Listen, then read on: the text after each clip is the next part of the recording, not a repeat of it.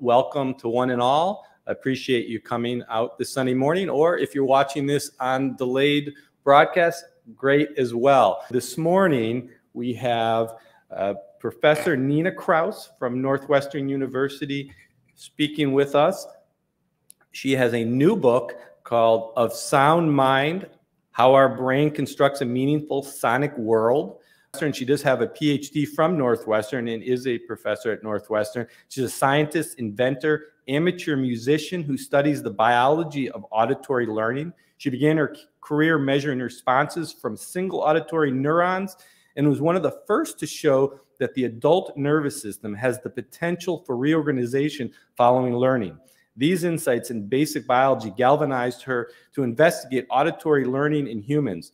Through a series of innovative studies involving thousands of research participants from birth to age 90, her research has found that our lives in sound for better, musicians, bilingual people, or worse, language disorders, concussions, aging, hearing loss, shape auditory processing. She continues to conduct parallel experiments in animal models to elucidate the mechanisms underlying these phenomena. Never having accepted a lack of technology as a roadblock to scientific discovery, Professor Kraus has invented new ways to measure the biology of sound processing in humans that provide unprecedented precision and granularity in indexing brain function. With her technological innovation, she is now pushing science beyond the traditional laboratory by conducting studies in schools, community centers, and clinics. Using the principles of neuroscience to improve human communication, she advocates for best practices in education, health, and social policy. So with that, help me welcome Dr. Kraus to our morning. Oh, well, hello, good morning. Can everybody hear me and can everyone see me? Yep. All right. Well, I'm so glad to be here. I wrote this book for you. This book was written with the intellectually and spiritually curious audience in mind, and I hope you'll find meaning in it. So my lab, which is called Brain Volts, and I encourage you, please, to check it out on our website. The website is a labor of love, and on it, on the homepage, you'll see that we investigate all kinds of things: music and reading, listening and noise, aging, concussion, bilingualism, autism, neuroeducation. Somebody might ask, just what are they doing at Brain Volts? And what unifies everything that we do at Brain Volts is sound in the brain. So, I think you can see how what a large, what a vast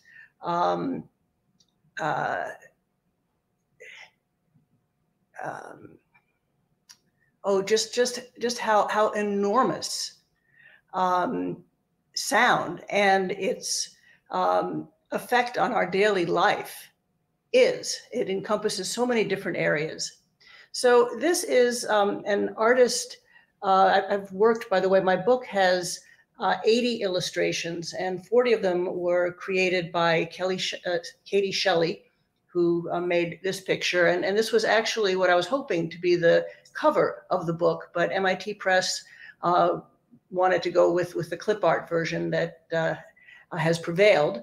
But what this shows, and I'm just so glad that we worked on this together, she and I, because I have this picture to show to you today, and I think it illustrates the beauty and the awe and the art in science and the wonder that really makes me do what I do. So a little bit about me. So there's me a little while ago, and my mommy, la mama. I was brought up in a household where more than one language was spoken. My first language is Italian, and my mom was a pianist. So I grew up in this house that where sound was pretty important, both musically and all of the different sounds of the various languages. And when I first went to graduate school, actually to college, I majored in comparative literature because, you know, I knew some languages and I liked to read. But then I took a biology class, and I got hooked on biology. Finally, I ran into a book that was called The Biological Bases of Language. And I thought, oh, this is great. I can try to put these things together. So I went to graduate school and I studied in neuroscience, sound, and the brain. And I first began studying something which is kind of unusually called two-tone suppression in the auditory nerve of the chinchilla. Now, this was something that was very interesting at the time to maybe 16 people. And when I was explaining to my mom how I was spending my time, she just would say, Nina, what are you doing? And I realized at that moment that if I wasn't doing something that I could explain to my mom, and I could explain to anyone in this audience, I really didn't want to be doing that thing. So then what I did is I moved to rabbits, and I was recording, from individual neurons in the brain. As I'm talking to you now, the neurons in your brain that respond to sound are producing electricity. So when you play a sound to a rabbit, you'll see the electricity occur in the single cell. And then if you teach the animal that this sound has a particular meaning, the rabbit is the same rabbit, the sound is the same sound, but the neuron now responds in a different way. And this was really powerful to me. And this was something that, is really conceptually something that anyone understands, that once sound acquires meaning, it changes us. It changes the way neurons fire. So I could just see this firsthand, and that was very exciting to me. So the first part of my book is, it's the first third. It's about how sound works. And, sound enters our ear into our brain, and we have pathways that go back and forth from our ear to the brain. But importantly, our hearing involves how we think, how we move, how our other senses get put into the mix, and our feelings. I want to illustrate this. See if you can hear a sentence inside this garbled sound. Probably not. Well, the sentence embedded in there is this. The juice of lemons makes fine punch. Now, I want you to hear this first sentence again.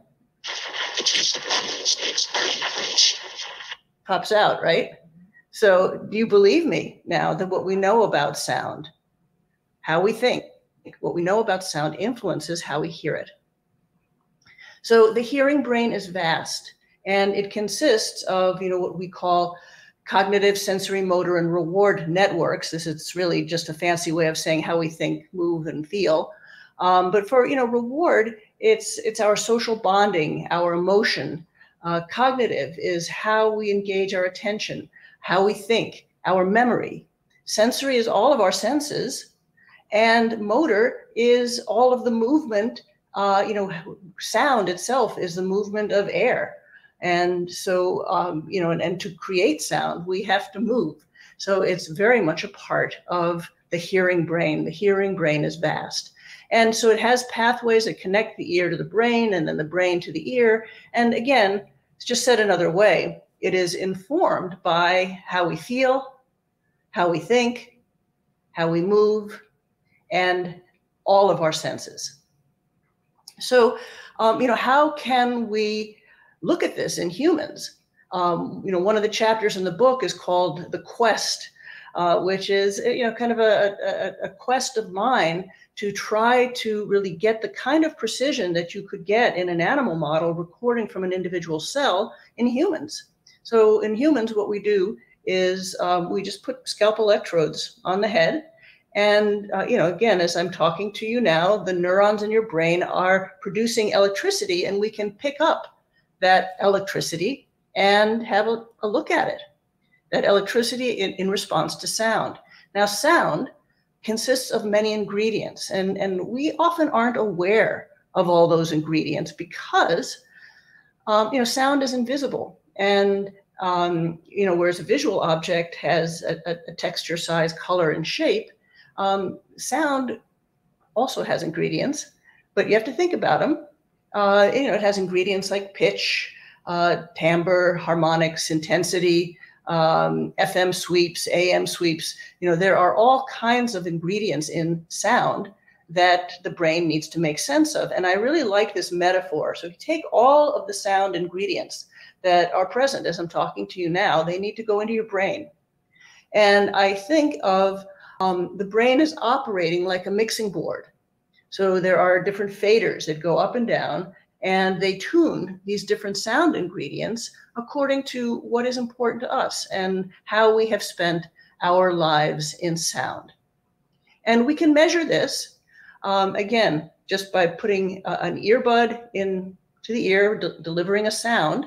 We can then measure the electrical response to sound, and you can see that the sound wave and the brain wave actually physically resemble each other. So this is something that we have enormous precision on.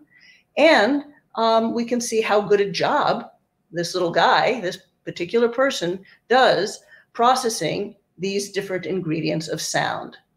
So what are the strengths? What are the bottlenecks? And we can listen to the brain's response to sound. I mean, right now, you are listening to my voice that is going through a microphone, and then this electricity that the microphone picks up is delivered to a speaker. We can listen to sound. And again, as you are listening to me, for example, your brain is producing electricity, and we can take that electricity in the same way and play it. So we can listen to the brain as well as look at how the brain processes these different sound ingredients. A couple of examples. Here is a sound that this fellow was listening to.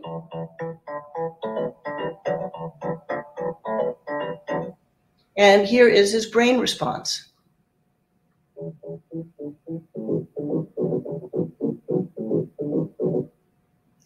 Importantly, each one of us hears the world differently. So I'm going to play for you now 3 healthy people, 3 healthy brains, listening to a clip of A Hard Day's Night. And I want you to realize that each brain sounds somewhat different. So here's the first brain.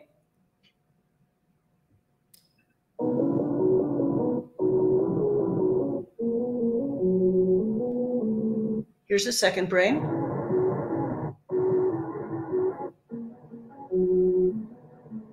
And the third.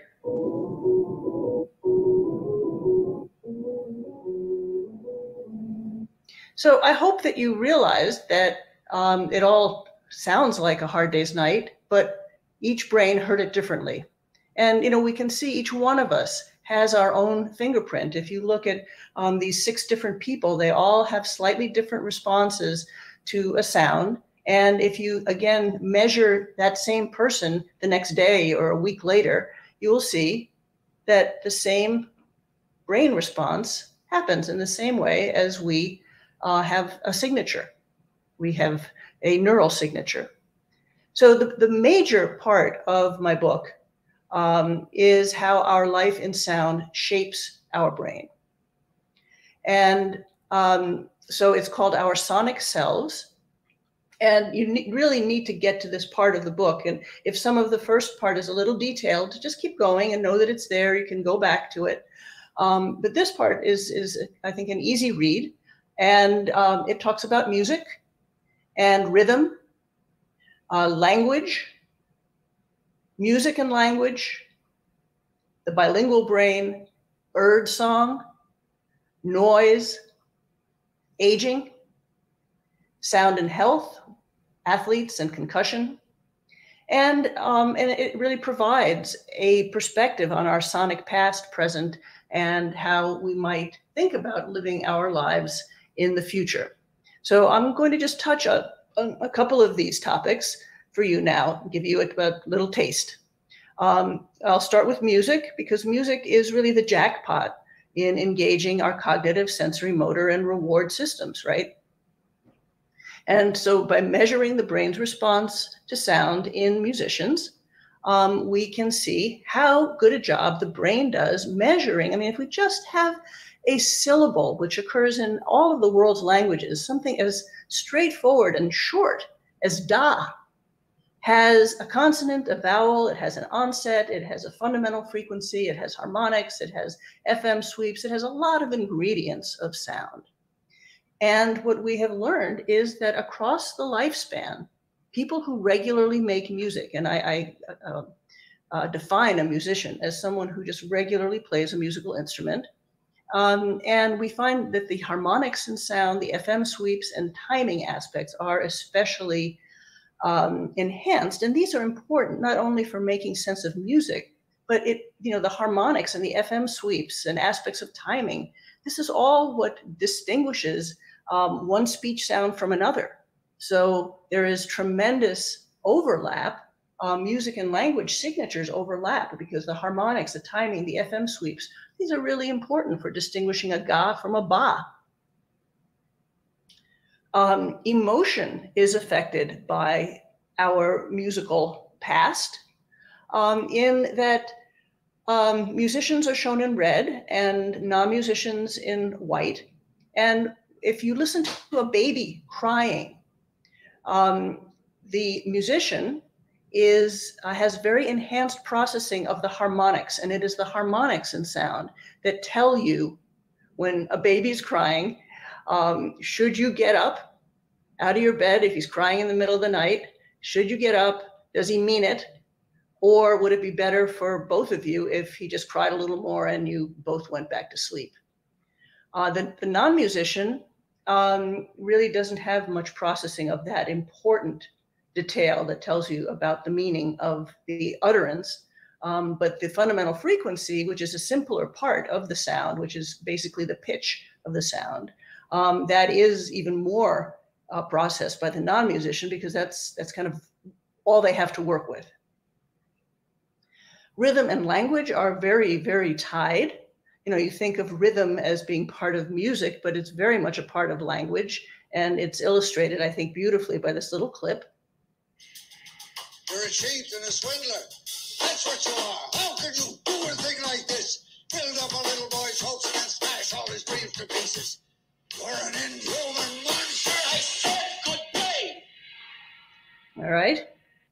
So, in my lab at Brain Volts, we measured the various rhythmic abilities in children. And in the same child, we measured how their brain responds to sound. And what we found was the kids who were able to synchronize well to beats and could perform good rhythmic tasks had brain responses that were, in fact, very well synchronized, whereas the non-synchronizers did not. And what was important is that the synchronizers had better language skills. And there are different rhythm intelligences. There is what you might call the beat or the pulse. So who stole the cookie from the cookie jar? And then there is the pattern, which is who stole the cookie from the cookie jar? And, in music, the beat is notated by the time signature, and the pattern is, we know what the pattern is based on the notes, values, and rests. So, you can imagine how making music can strengthen rhythm skills for music and for language. We can also strengthen these with some interactive rhythm technologies. We've looked particularly at one called interactive metronome. And, we find that rhythm has time scales, very fast rhythms at microsecond time scales and slower rhythms at seconds and minutes. And, we look at beat keeping and pattern production. And we see that a this, what we might call a digital music medicine, can strengthen both of these abilities, and also the brain's response to the beat keeping and the pattern production skills. So there are various ways of doing this for a short-term therapy, but also I think much more pervasively actually making music. There's nothing like actually making music. And so, you know, we were interested in what we call neuroeducation. So we wanted to know, what is the impact of music education delivered in a real life setting, that a successful setting where music has been taught for years. And, you know, any teacher, in fact, these projects began because the teachers came to me and they said, Nina, we know that the kids who play music are the better students. What's going on in their brains? So we began a series of studies, one in Los Angeles and the other in Chicago, and they all were in low-income neighborhoods. And these went on for years and years. We had a study design where we measured the children's IQ and reading ability and their music skills before training. And then one group got music training, and another group that was matched at the beginning for everything we could think of got a different kind of enrichment activity. And then we looked at especially sound processing in the brain. And this went on for years. Here are some of the kids who were part of our study. And, you know, we know in low-income areas there is an achievement gap. So without music, we see that, you know, kids from year to year, their reading scores get worse. Whereas the kids who played music, they maintained their age-appropriate reading scores. We also found that the ability to hear a noise, so, you know, this is hearing your friend's voice in a noisy playground or classroom, we didn't see any difference after 1 year of music making, but after 2, there was really quite a big difference in the ability of the kids who played music to pick out sound, to pick up speech from a challenging listening environment. And again, we can see this. One of the reasons I love to do what I do is we can see all of this so clearly in the biology. So, you know, this is in a musician, you can see both in favorable and unfavorable. So you might think of this as quiet and noise. Listening conditions, the musicians are pretty much the same, whereas the non-musicians are just fine in the favorable listening conditions and quiet, but you add some noise, you challenge them, and the brain's response to sound really falls apart. We also know that there is a biological signature of poverty that is, it tracks very closely with maternal education. This is work that's been done for years by many labs. And you know, it seems that kids whose moms have more education, these kids hear, you know, 30,000 more words in general than moms who have less education. And we were interested, so in these low-income neighborhoods, we measured responses from children in the same classroom with the same teachers, and we just simply divided them based on their mom's education. And we found that the kids whose moms had more education had a more precise processing of all the different sound ingredients. And so the kids whose moms had less education had a less precise processing of these sound ingredients, but in addition, there was this background noise. They had noisy brains. And you know, our brains are always on, the neurons are always firing. And if they are firing in an unsynchronized manner, you know, there's noise. So if we now look at our faders on our mixing board and we look at the signature of poverty, we see that harmonics, timing, and how stable the response is really reduced in the kids whose moms had less education. And you see this increased neural noise. When we wondered, well, what about music? Could making music help offset this neural signature? And in fact, it did. We found that the harmonics, the timing, and the stability, this is the neural signature and FM sweeps, these were enhanced in the kids making music, but we didn't see any change in the neural noise. So the neural noise, the background, the noisy brains remained the same.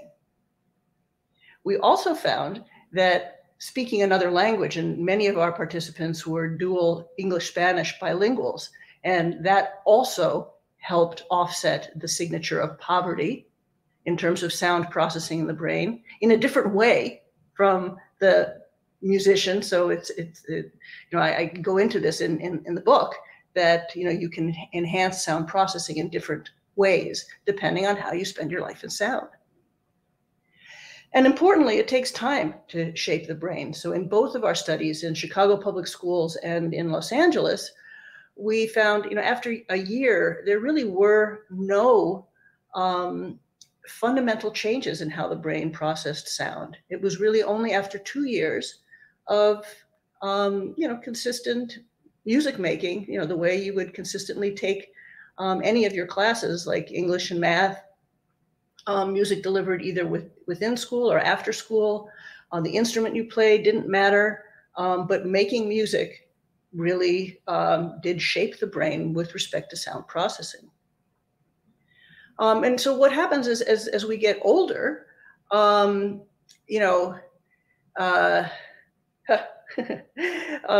can strengthen what I wanted to say, the sound mind, not the sound mind drain. But we really can strengthen the sound mind as we get older. And I also want to say that as I've been getting older, I just feel, aging so often gets a bad rap. And I have to say, I'm just so much happier. And I feel that I understand things in a way that I just didn't understand them before. And when we look at this from a scientific perspective, every time you measure something like, reaction time, like how long does it take me to get the key into the lock and open up my door? Well, I'm going to be slower than I was 20, 30 years ago. But things that are really hard to measure, like wisdom, they just don't get measured. Because and that's really, we have to realize as scientists that there are limitations, and yet there are things that happen as we age that are very, very positive. So you can strengthen sound processing in the brain either with computer-based training. There are some, and all of this has stories and information associated with it. Like what science has shown us. And I'm a biologist, and so my job here and my job in the book is to talk about what science has taught us. So playing interactive sound-based games is one strategy. Speaking another language and making music that I've already talked about. And it's important as we lose our hearing when we get older to make sure that we are getting the best possible signal, because because hearing involves how we think. And if we are not hearing the world, it will impact not only your ability to hear what is going on next to you, but it will impact how you think. Again, this is something that I get into in considerable length in my book. So with aging, just typical aging, some of these responses to sound can become reduced in what you might call typical aging. But, again, if you measure someone who has made music regularly throughout their lives, these are not professional musicians. These are people who just regularly play a musical instrument. You can see that their response to these different sound ingredients is as good as that of a younger person. And it has a lifelong impact. So I often ask, if I'd have you raise your hands. You know, how many of you played a musical instrument at some time in your life? And a lot of people say yes. And then how many are still playing? And not everybody continues to play. But the important thing is that, again, you know, when we and others have looked at people who have made music at one time in their lives and have stopped, that still 40 years later has an impact on how the brain processes sound. Because once you have learned how to process sound in a detailed and accurate and nuanced manner, you continue to do that throughout your life. Being bilingual has enormous advantages as we age. Work by Ellen Bialystok has shown that, you know, if you look at a typical growth cognition scale of a monolingual compared to a bilingual, you can see that on tests of various cognitive abilities, the bilingual just simply does better and can stave off some of the cognitive decline that sometimes comes with getting older. Doesn't have to. And so, you know, they looked at skills like working memory, inhibitory control, which is not paying attention to things that aren't important, general intelligence, and what we call cognitive reserve. We can leave that for another time. I want to jump ahead to athletes and healthy and injured brains. And, you know, you might wonder, well, okay, so now she's just like jumped in, what? Here we were talking about sound and language and aging. I thought I had a handle on things. And now we're talking about traumatic brain injury. Well, you know, it turns out that making sense of sound is one of the hardest jobs that we ask our brain to do. So if you get hit in the head, you can disrupt this very intricate process. And we have a study, we have actually a number of studies going on.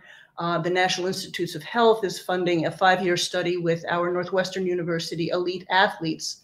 All of our 500 Division I athletes are part of a study where we measure their brain's response to sound at the beginning and at the end of every season.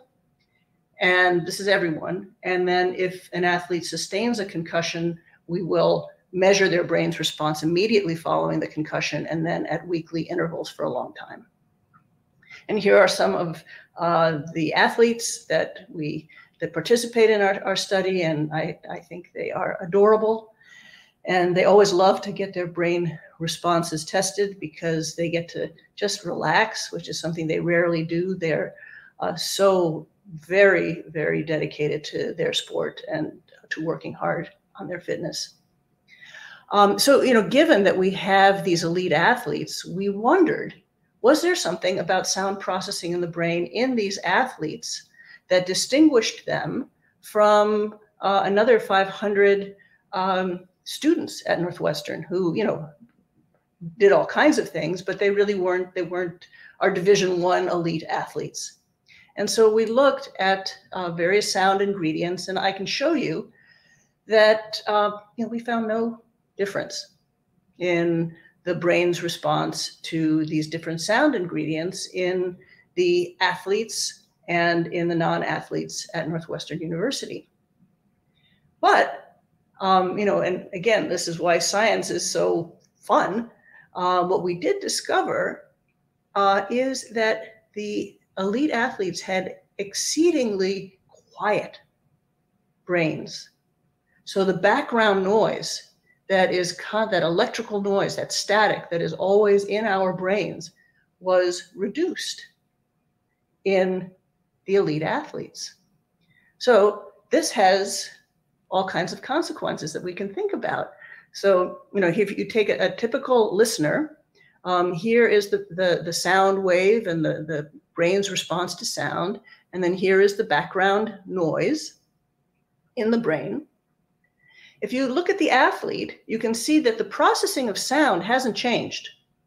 It's the same as what you see here, but it pops out. You can really see it better because the noise is reduced, right? But if you look at a musician or a bilingual, the noise is the same. No difference in the noise. But the processing of the sound ingredients is enhanced. So to me, it's really fascinating. And you know, I really talk about this at some length in my book to think about, you know, our lives in sound and what we do really matter. Because here you have these three ways of strengthening the sound mind, the athlete, the musician, and the bilingual, and they all have better sound processing. They are all better attuned to sound, and yet they go about it in different ways. So a couple of wonderful musicians have endorsed my book, Mickey Hart from the Grateful Dead, and Renee Fleming, who is just a marvelous person who not only is just one of the best singers I've ever heard, but is really a champion for science and for music medicine. And I want to leave you now with my website. Again, this is our homepage. And I hope that you will visit it and that you take there's a website tour that takes about 2 minutes at the top of the homepage. And if you just spend those 2 minutes, you'll be able to find what you're looking for in this website, which is otherwise pretty big. So I hope that you have a lot of questions for me, because I love the discussions that come out of the science that I do. And I hope that you'll all read the book. Maybe we can get together sometime and discuss it. That would be fun. And so thank you for your attention. Thank you. Thank you, Professor Kraus. Much appreciated. Very interesting stuff. We are going to have a question and answer session. We're going to take a 3 or 4 minute break, an interlude. We're going to play some music, hopefully enhance your mind right there before we get going on the Q&A. I wanted to mention again that we're giving several copies of Dr. Kraus's book of Sound Mind, How the Brain Constructs a Meaningful Sonic World. If you weren't here at the beginning, you can, the book will be signed by her, and we're having to enter the raffle, fill out a brief form on today's bulletin, which you can find by scanning the QR code here in person, or clicking on the YouTube chat, or go to the ethicalhumanistsociety.org/bulletin. You can also find a link to Dr. Kraus's website that she was referring to by going to ethicalhumanistsociety.org and follow the links to today's talk and to her, and find out more about her as well. We are now going to have a musical interlude, and afterwards we're going to go to the Q&A. During the interlude, I please ask you to contribute to the Ethical Humanist Society. It would be fantastic if you gave us any amount of money. $5 would be much appreciated. More is even better, whatever you're comfortable with. Also, if you're considering joining the Ethical Humanist Society, if you're remote and watching us weeks from now on YouTube, you too can join the Ethical Humanist Society of Chicago. We are an organization that really wants to support humanism, and these programs are an essential part of it. So now, I know that was a false start for my AV crew. Please start the interlude, and we'll be back for Q&A in a few minutes.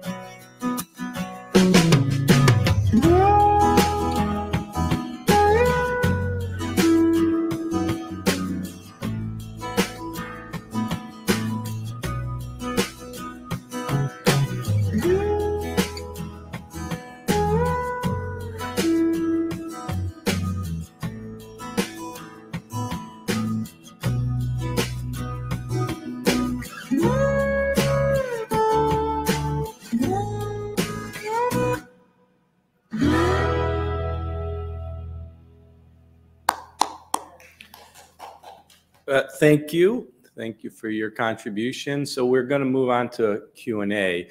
This can be done both here in person. We have about 10 people in the room. And if you're in the room, you should come up to the microphone. I don't know if you can see this remotely, but we have a microphone set up. So you actually will be looking at the screen and right towards where we are seeing Dr. Kraus. You can step up to the microphone and ask a question. You can submit questions through the YouTube chat by entering it. It should be right beneath the presentation. You can type questions in, and they will then get forwarded through our dynamic AV team, which I much appreciate all of their work. Steve and Ray are tireless, and Kara is working behind the scenes today. All excellent, much appreciated. So please feel free. That ding, I guess I thought I turned it off, but that's my phone saying here's a question to pose.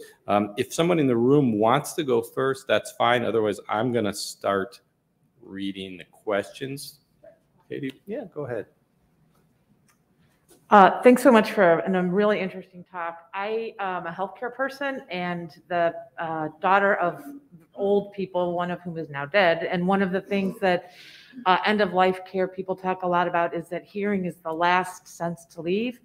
And hospice nurses and other end-of-life caregivers encourage family to speak to people as they're dying, even if they're not responsive, on the theory that they still hear.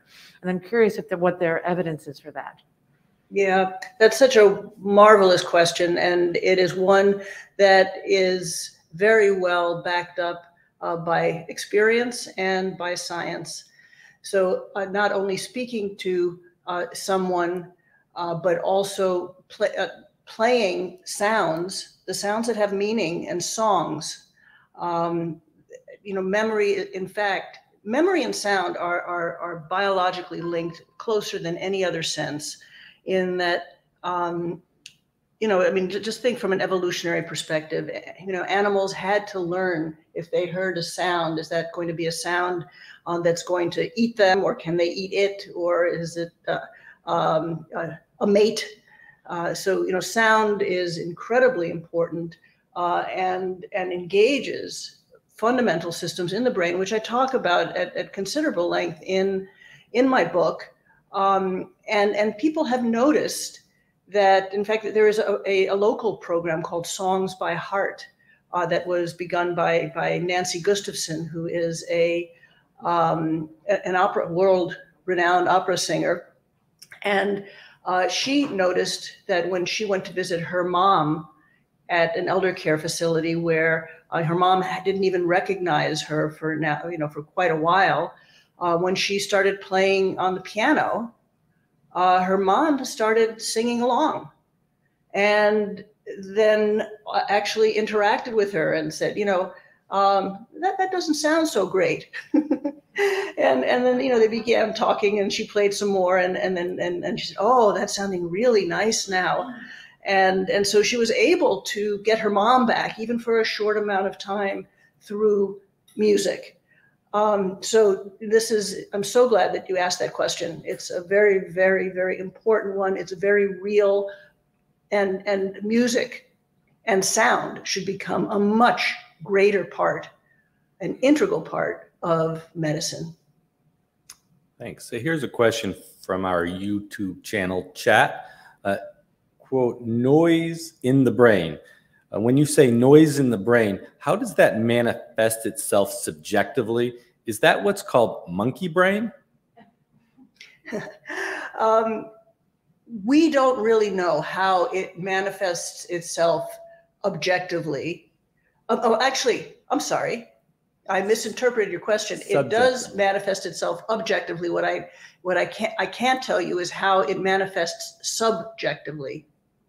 I have some ideas about how it might manifest subjectively in terms of confusion and not knowing what to pay attention to, what to ignore. But objectively, so when I measure the responses to sound with scalp electrodes, I also can measure the ongoing neural activity that happens when there is no sound. And so that gives me a sense of, and again, we have data on thousands of people where we have, a range of, this is kind of typical neural background noise, and more than this is excessive electricity. Think of it as static. It's disorganized. And then, you can see, oh my goodness, there's very little of this static in other people. Does that answer your question? I appreciate the answer. Hard to say because I got it from someone on YouTube. I'm going to read another question. What is the science of mishearing lyrics in songs? The novel way we come up with different words from what is being sung? Yeah, I love that. And remember what was it? The Yanni, Laurie, there was something that got a lot of attention at one point. And some of this is due to, when there is an acoustically ambiguous sound, and, in lyrics, there's a lot going on in the soundscape.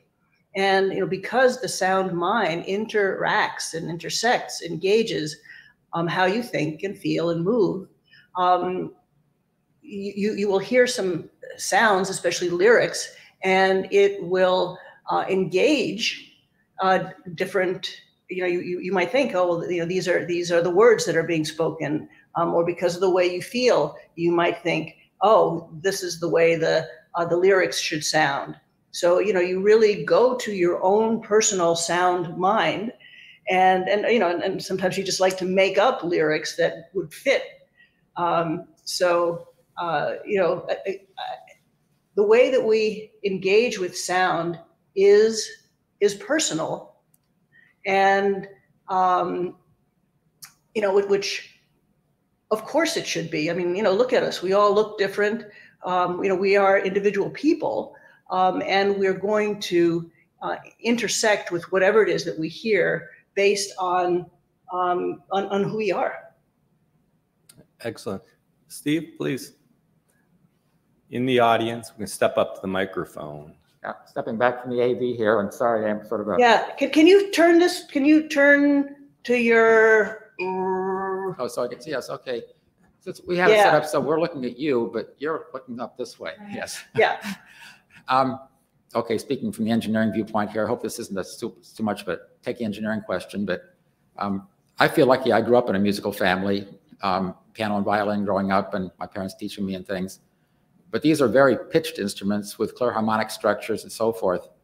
But I'm also a child of the 60s, and I listened to plenty of hard rock and things, and electric guitar came along, and you have some sounds that are based on gross distortion, amplifier overload, intermodulation products from everything you're playing, plus actually intermod from 120 hertz power supply hum, all sorts of crazy things. That's not a clear, it's a noisy sound.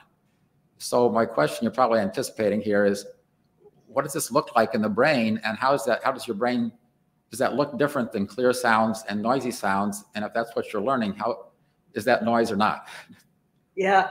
Oh, I love your question. And so, I'm a signals man. I spend my life. The signals are wonderful because they ground me, both the sound waves and the brain waves. Now, there are all, so first of all, there really is something called consonance and dissonance, and our brain responds to it in distinct ways, as you might expect. One of the things that, as I say, our what we learn, the meanings that we ascribe to sound. And, I play electric guitar, and I live with a guitarist and a drummer. I love distortion, and it is, especially as you move away from the expectations of what might be a consonant interval, for example. Your brain learns to be very excited by that. And so it's really a learning process that over time, all of us like different kinds of music, and some of it can be, that there really is a an acoustic and a biological definition, as you well know, acoustically, of consonant and dissonant intervals. And the consonant intervals are very, they're very stark and they're very clear. And the dissonance that is created by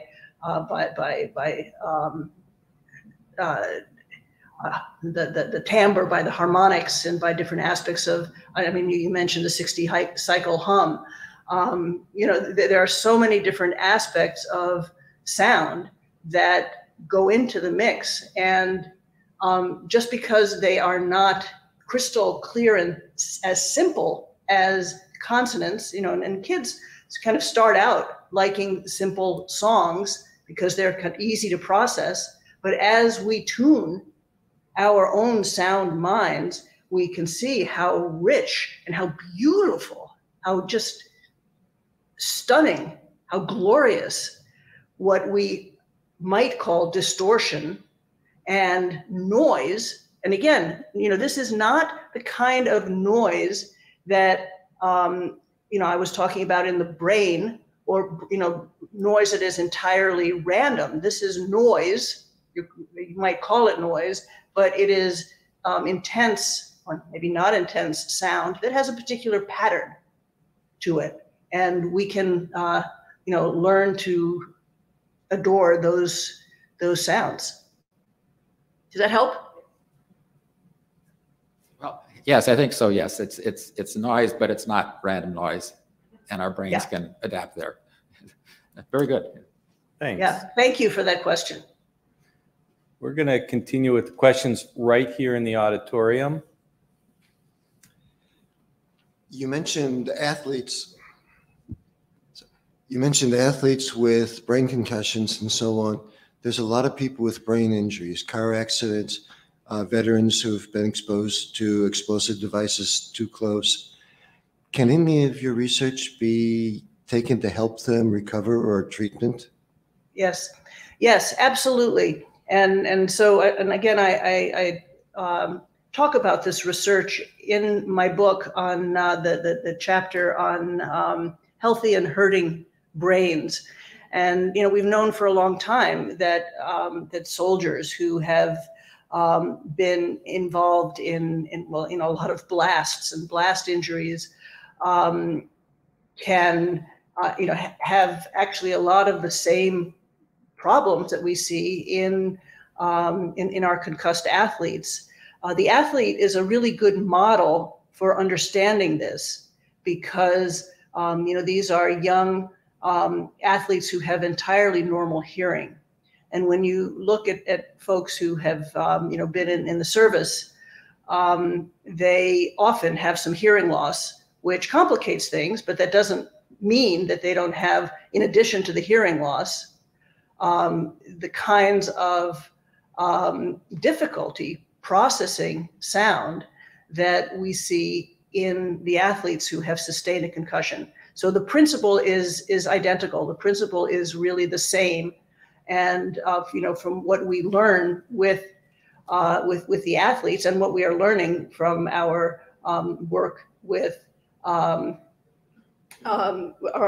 veterans, we I think are getting a better understanding of ways of understanding an individual person, where their bottlenecks are, and really appreciating that their ability to make sense of sound is something that we need to take much more seriously than we ever have. You know, concussion, you know, head injuries for the most part are, you know, they're silent injuries, in that we don't, you know, you don't see it. You know, you hardly ever see the injury show up in a brain scan, because, I mean, if you see the injury in a brain scan, you've got a whole different kind of problem. But most concussions, you know, they don't show up on scans, and yet there has been a disruption in the processing of neural activity that we can pick up. And so again, my hope, you know, with this idea of making the work that we do relevant to medicine, my hope is that measuring sound processing will become a standard of care, for all kinds of head injury, both acute and chronic, and also can be a barometer for treatment. Great. So we're going to try to alternate back and forth. Let me give you a YouTube question, and then we'll come back to the live audience here. Question is, it's become common for people to walk around wearing over-the-ear noise-canceling headphones as they go about their daily life. How might this phenomenon impact one's cognitive development? Yeah, such a good question. And so I have a chapter in my book called Noise. And I really talk about some of these practical solutions. And again, for each one of us, the solution is going to be different. Like, I can't just give you an answer. And my students are always so furious with me because they want to know the answer. And the answer is almost always, it depends, because the context matters.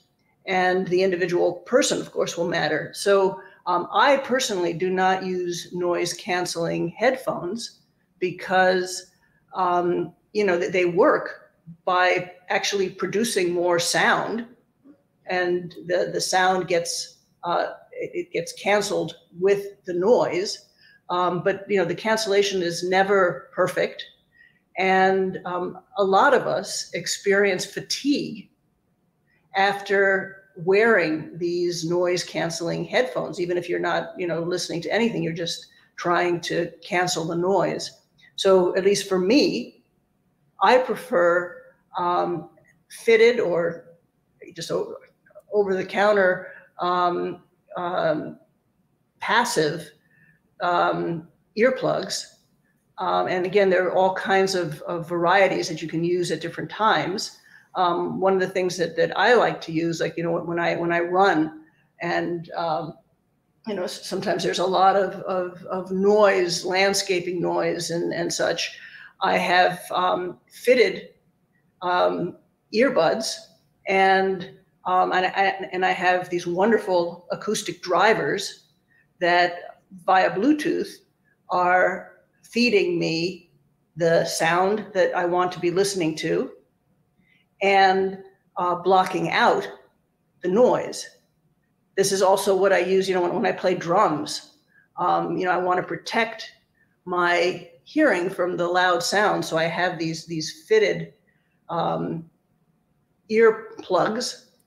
And on top of it, if I'm not playing with a band, but I'm just playing with whoever I've got on my phone, then I can hear the sound of the music. At the same time, I'm attenuating the loudness of the drum hits right in front of my nose. Great. So more questions come on up to the microphone. Another question from the auditorium. Hello.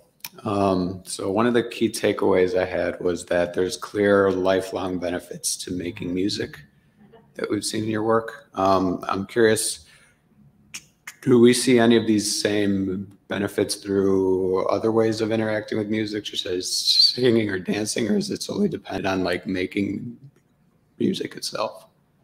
Good question. So first of all, singing counts.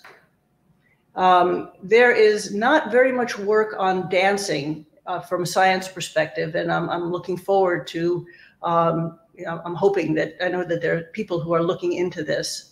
But one of the things that I can tell you is that what is very important in terms of fundamentally changing how your brain processes sound is to actually be making the music. So whether you're singing or playing an instrument, you are making these very precise sound to meaning connections. You are altering how you are playing and making the sounds based on what you are hearing and how you are moving and what you're paying attention to, what you remember, how you're thinking, how you're feeling. And so just listening to music passively, I like to say you're not going to get physically fit watching sports.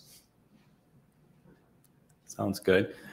I want to interject my own. I'm interested in the scientific method a little bit, and I have a question about cause and effect. This is my own question, in that you seem to be studying people who play music or are bilingual, but it doesn't strike me as something that would lend itself to a randomized controlled trial, or has it? And if it hasn't, then aren't you just finding out that people with better cognitive skills are more likely to be bilingual and play music? Yeah, that's such a really important question, the chicken and egg question. And there are various ways in which scientists have approached this.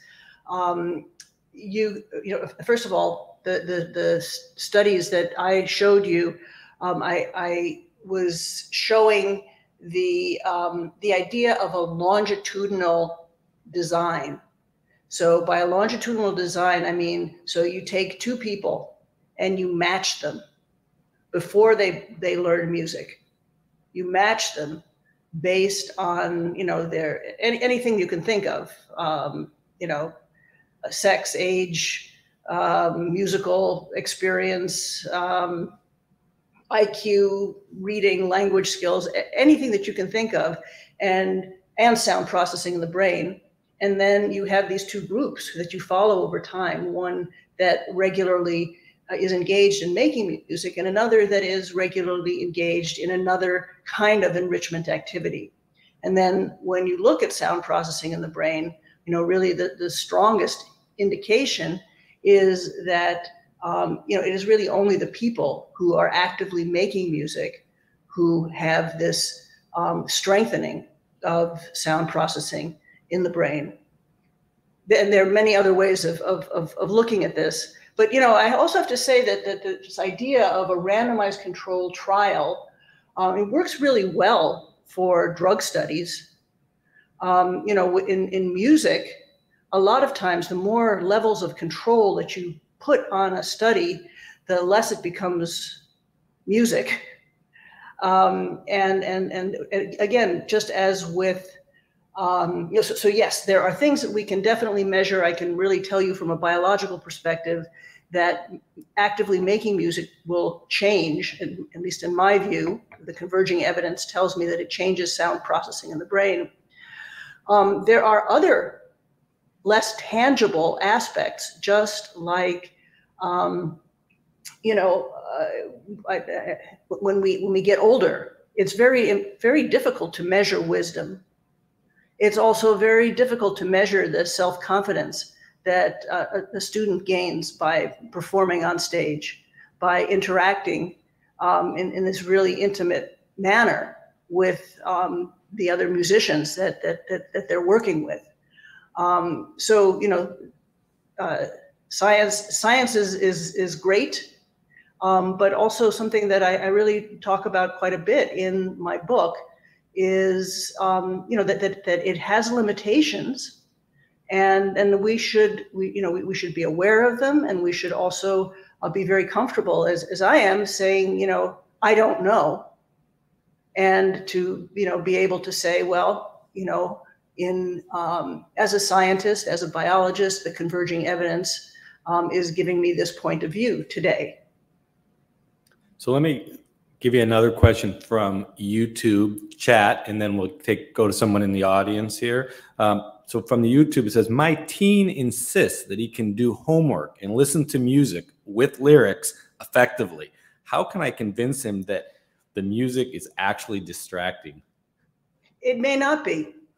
And so, we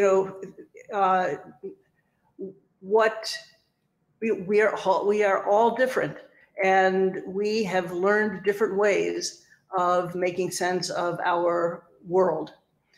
For some people, especially people who might live in a noisy place where there are other distractions, listening to having music on in the background can be very, very helpful. And for some, just the way that the music makes them feel, seems to be a stimulant to engaging with whatever work they're doing. Again, it's going to be probably, and it depends, where, I think telling one's teenager or anybody that, we'll think about, how it is maybe when you're doing this particular job, it really is helpful. You'll just do a much better job if you have this music with lyrics on while you're doing it. And then there may be other jobs where, just experiment, turn it down.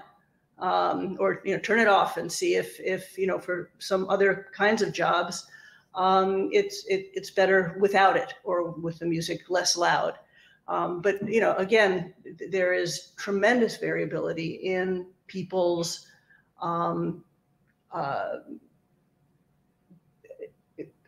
experience in dealing with other sounds that they might be listening to, and also what you might consider background noise. Great. We'd like to step up to the microphone. Another question from our live audience. Hello. You've been speaking about how the sound brain processes, or how the regular brain processes sound. I was wondering if you could address how people with mental health issues, particularly depression, which seems to be so common with COVID, perhaps bipolarism, do they process sound in the same way? And if not, is there anything that can be done to change this? Yeah. Well, I can tell you that there certainly has been some work on people with the diagnosis of schizophrenia, and showing that there are some differences in sound processing. But we really know very little about, and I'm hoping we will learn more about how, for example, depression, which is, this is hugely isolating problem. And, we live in a world where depression is on the rise, where, we can be quite divisive from one group to another. And there are many sources that affect our mental health, including the stress of noise, of meaningless noise in our lives. But what I can tell you and what I can offer as hope, and one of the things that I find glorious about sound, is that sound connects us. Sound is in the moment. You just asked me a question and I can get back and tell you what I think. And, if we were in a room together, or if we had more time, we could go kind of back and forth. We can have what Ian McGilchrist calls betweenness. Like, I don't have a script, you don't have a script. We are everyday improvisers, and we are alive, we are very active. And it is through sound that we connect, and we can connect with each other in the world. And I maintain that sound is more important than ever in connecting us. So let me grab another question from the internet, and then we'll go back in person here. How might listening to an audiobook differ from reading the book in terms of what's happening in the brain? Such good questions. So I like to listen to audiobooks.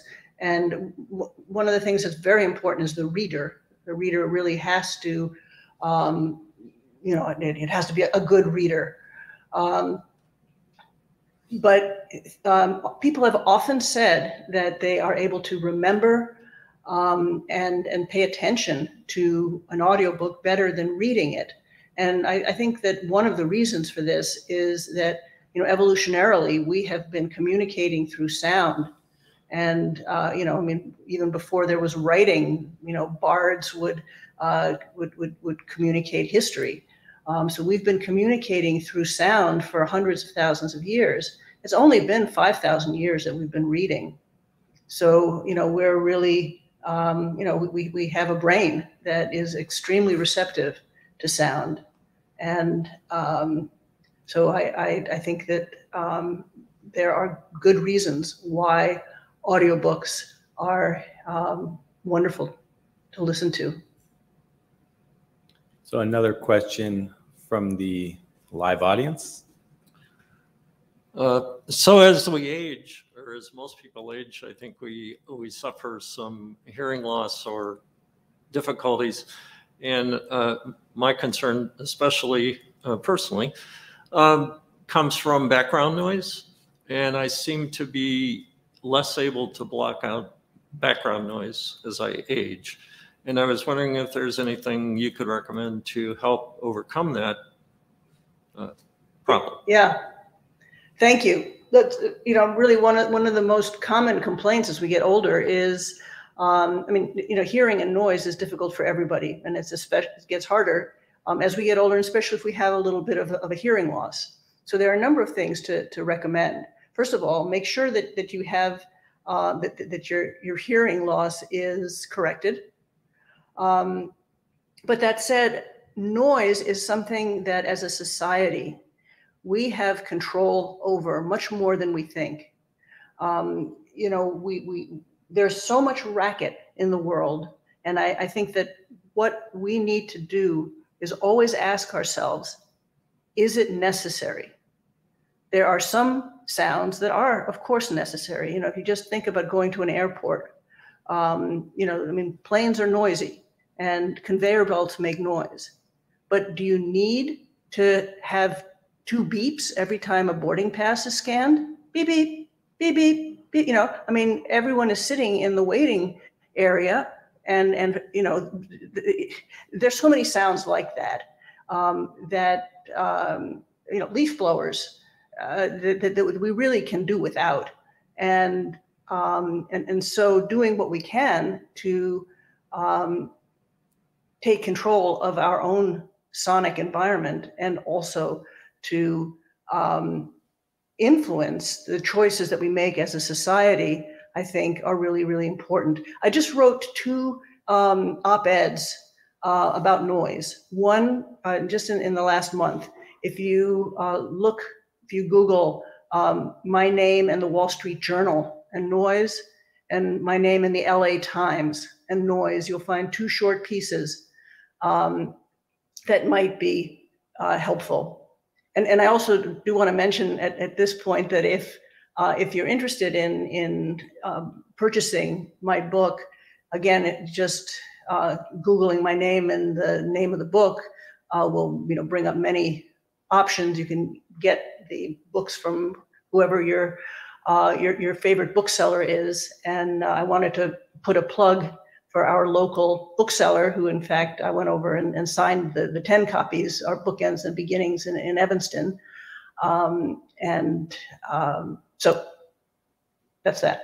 Okay, thank you. Yeah, thank you. A question from the internet again. Have you seen research on the effect of the body chest vibrating personal sound equipment?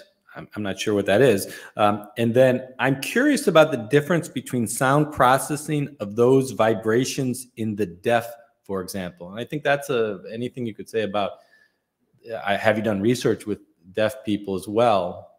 Yeah. Yes, I have, and other people have as well. So, you know, sound is vibration, and, you know, the sound that we can feel very deeply in our the vibration, literal vibration of our body tissues tend to be lower in frequency. You know, these are low-pitched sounds, and you know, they are transduced in much the same way that the sound that is delivered through our ears is transduced. Also, you know, I think of Beethoven. Beethoven was deaf. And he created some of the most beautiful sounds we've ever heard. And I think that, you know, he is a testament of the sound mind, of the fact that, you know, making sense of sound consists of so many different aspects of brain processing. And so, you know, what we are able to actually hear is just one part of it. Ellen, you want to step up?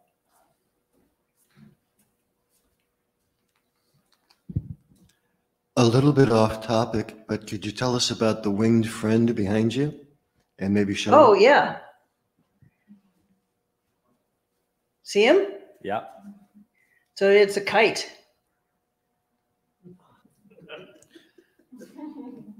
Very, very nice.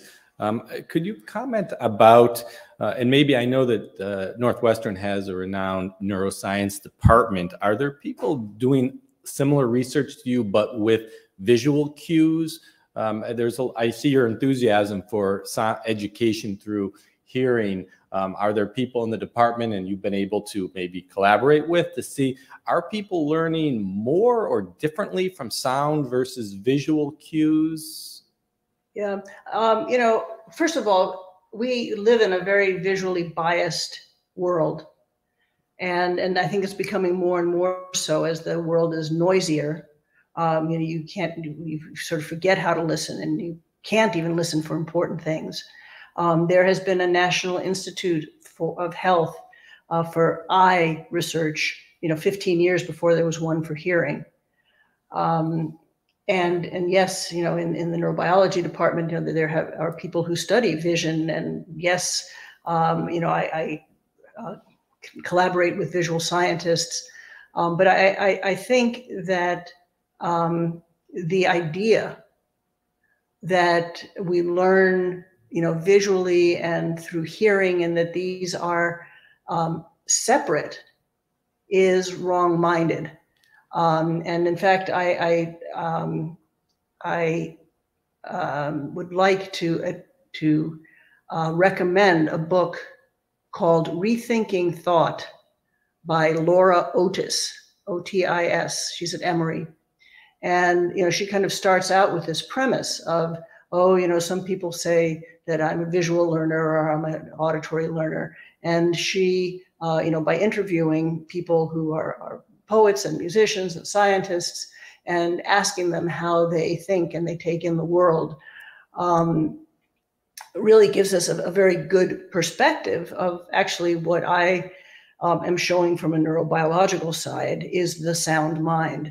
That, you know, there isn't this compartmentalization of visual and auditory, but that, you know, as brains and human beings, we take all of this information in together and make sense of it in our own way. Great. And one more question from the live audience.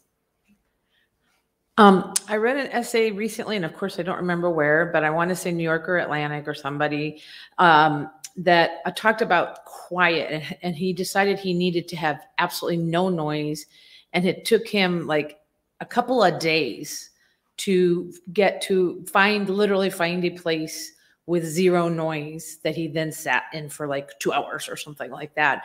And I'm just curious, how much does it matter that we maybe never have no noise? Like, should I bother to find no noise sometimes? Yeah, it matters. And again, I'd like to recommend a book by Gordon Hempton. It's called 1 Square Inch of Silence. And he was also one of the endorsers of my book. But he's a sound engineer, and he has gone all over the world looking for silence or places where there is no human-made noise. Because, you know, even if you're in a forest, it's not silent. There's a lot of sound going on, but it's a different quality. It's a different type of sound. You know, he found that there are only a handful of places in the whole world where you can be without man-made noise for more than 15 minutes. So I think that this is a reality, and it is one that we need to pay attention to more. And I think to the extent that, you know, we have control even in our own homes and our own working places, you know, to make sure that you know, heating systems and refrigerators and, you know, all of the sounds in our lives, if they can be, you know, you can make choices. I'm sure one day they will, you'll be able to buy a hairdryer that will be pretty quiet. So these are choices that we can make, at least for ourselves. And I think we should have an open mind to, whenever we can make choices in our world. You know, I mean, I personally think Evanston should have very strict landscaping noise restrictions, you know, because, you know, these are not, you know, if you're hearing the sounds from a half a block away, this is not the kind of loud sound that is going to injure your ear, but it really does have a pernicious effect on your ability to think and on your emotional health. Well, thank you very much. Applause, please. Thank you very much.